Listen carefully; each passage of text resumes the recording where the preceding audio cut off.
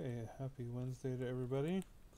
So today we're going to do adding and subtracting mixed numbers, which really is just basically adding and subtracting fractions like we did on Monday. So if you needed some more practice, today is definitely the day. So if we had 5 1/4 plus 3 2/3, so you're just gonna add or subtract the whole numbers. So we're going to add or subtract, in this case add 5 plus 3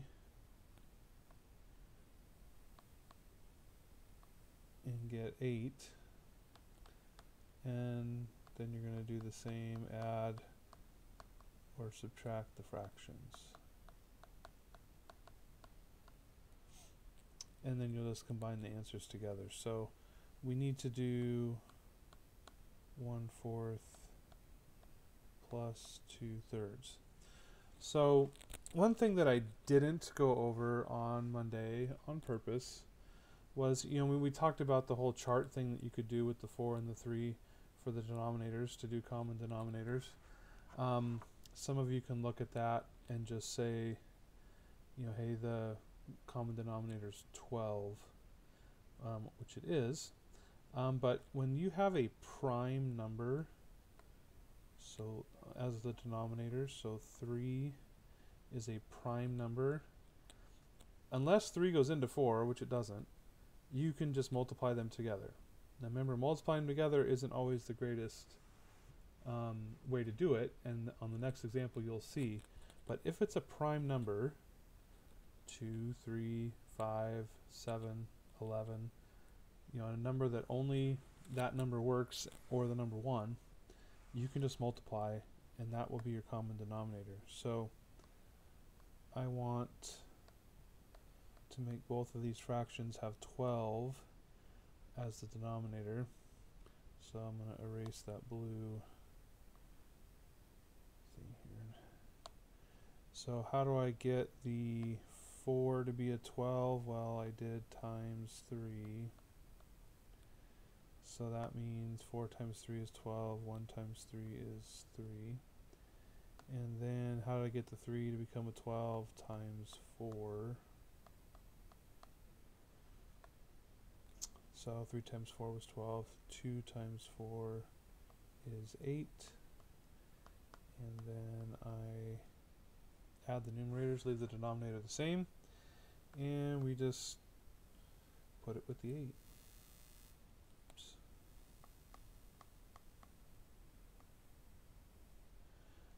And that's our answer. Okay, so should be just a kind of a small addition to Monday. There are a couple things that could happen different, so let's go over one of them. So let's do 4 5/8 plus 6 and 5/6. Okay, so add the whole numbers or subtract. So I'm going to add the 4 and the 6, get 10. And then I'm going to do 5/8 plus 5/6. So again, you could do the chart like we did on Monday to figure out, basically you want to know the smallest number that works with the 8 and the 6. What's the smallest number that both an 8 and a 6 will go into or divide by? And so I said the other day you could multiply, but that's going to, 8 times 6 is 48. Now you're going to have to deal with a lot bigger numbers and have to reduce a lot at the end. But the smallest number that both 8 and 6 go into is a 24. So you could draw out the chart like I did the other day, but I think a lot of you can just kind of figure things out. So I just kind of, what I do is I just start with 8 and I say, well, does 6 go into 8? No. What's the next number bigger than 8? Like 8 times 2 is 16. Does 16 and 6 work? No. 8 times 3 is 24. Yeah, 6 works with 24. That's the way I kind of do it. But okay, so we did times 3 on this one. So 5 times 3 is 15. And on this one, we did times 4. And 5 times 4 is 20. So when we add them together, we get an improper fraction. So this is the one like kind of thing I said that's a little different. If we were just adding and subtracting fractions, you could leave 35 over 24 as your answer. But because we're doing mixed numbers, you can't do an improper fraction inside of like with the whole number. So 10 and then 35 over 24, everything, it's right so far, there's just more to do. Okay, so what we need to do is convert the improper fraction into a mixed number. So I'm going to divide, how many times does 24 go into 35? Once. And on all of these, it's pretty much going to just be 1. And then the remainder, so you can just subtract these. What's 35 minus 24? 11. And then the denominator stays the same. Okay, now I need to combine it with that. So what I end up with is 11, 10 plus 1, and 11 24ths. Okay, so I think there's 20 problems today. 10 of them we'll be adding. Maybe 2 or 3 would be like this one. The rest of them should probably work out like the first example that we did. So if you're having to do this on a lot of them, you're probably doing something wrong. Okay, so a couple of them, yes, but not all of them. All right, so subtracting works the same way. Let's look at a couple of those. So if I had 10 and 2/3 minus 1 and 1/6, I'm going to subtract the whole numbers, so 10 minus 1, 9, and then I'm going to do 2/3 minus 1/6. So on the first example, when I talked about common denominator, I said, well, if it's a prime number, like the 3 is a prime number, you could multiply them. And you could, but 3 goes into 6. That's an even better situation. So 6 is our common denominator. I don't have to do anything to this fraction on the right side. And then on this one, I just did times 2. Okay, so I get 4. 4 minus 1 is 3. I do need to reduce right here. Don't just stick it up with the 9. If you can reduce the fraction, so I can divide both of these by 3. And I get 1/2.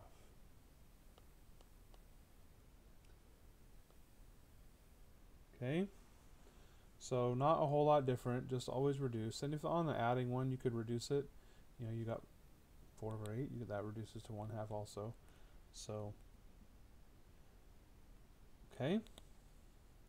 Alright, now here's going to be like the hardest version of the subtraction. So 9 and 1/4 minus 3, oops,